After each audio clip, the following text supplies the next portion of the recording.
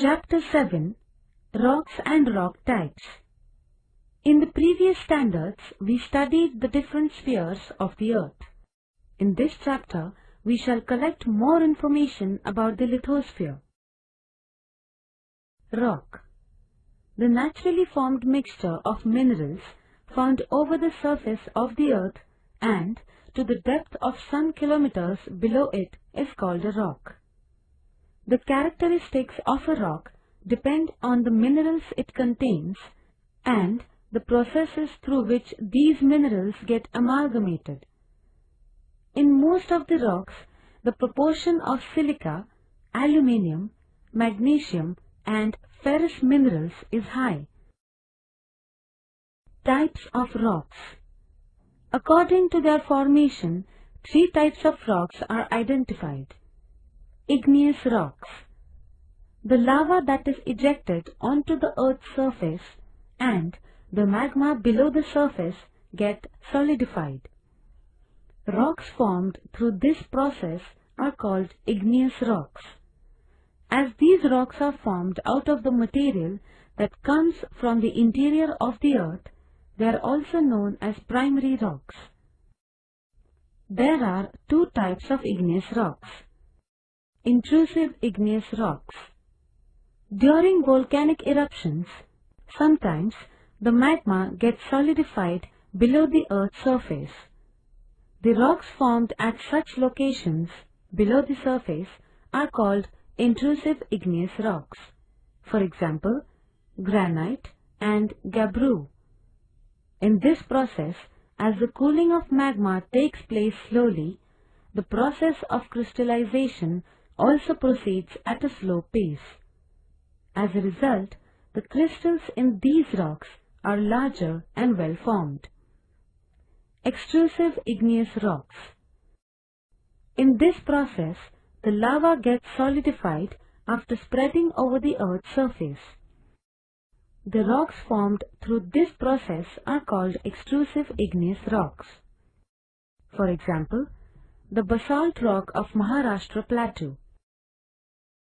The lava on the surface cools rapidly. Hence, the process of crystallization is also quite fast. As a result, the crystals in these rocks are tiny and they are not very well formed. Sedimentary rocks. Rocks exposed on the surface are eroded by agents like wind, river, glacier, etc. The sediments thus produced are transported and get settled in low-lying areas. The lower layers of sediments deposited are subjected to tremendous pressure by the upper layers and sedimentary rocks are formed. While the layers of sediments are getting deposited, the remains of dead animals or plants also get buried in these layers. Therefore, we find fossils in sedimentary rocks. Different layers of the sediment can be easily seen in these rocks. Examples of sedimentary rocks are sandstone, limestone, shale, corals, etc. Metamorphic rocks. Due to the effect of hot lava as well as due to the pressure caused by earth movements, the crystals in the original rocks, igneous or sedimentary, get crystallized again.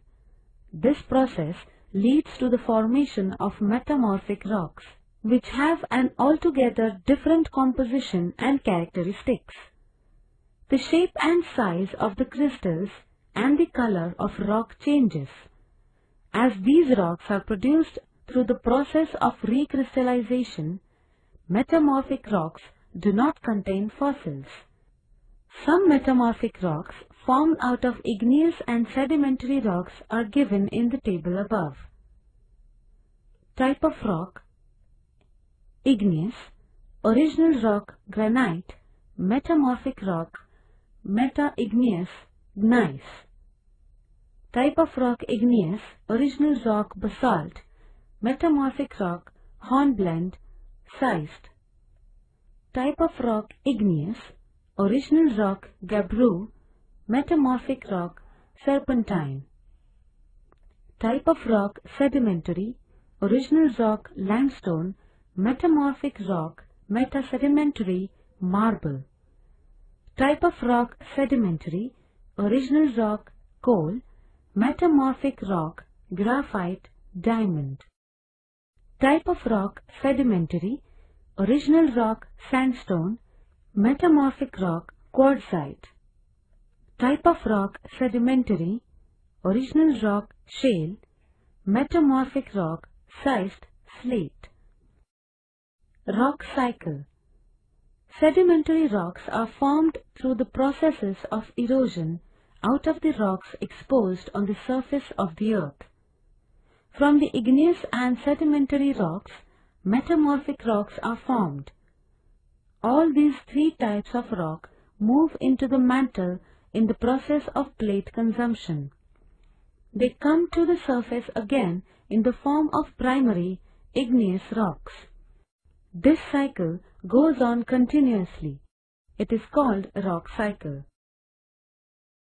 The portion from the Earth's surface up to the depth of about 100 kilometers is called the lithosphere.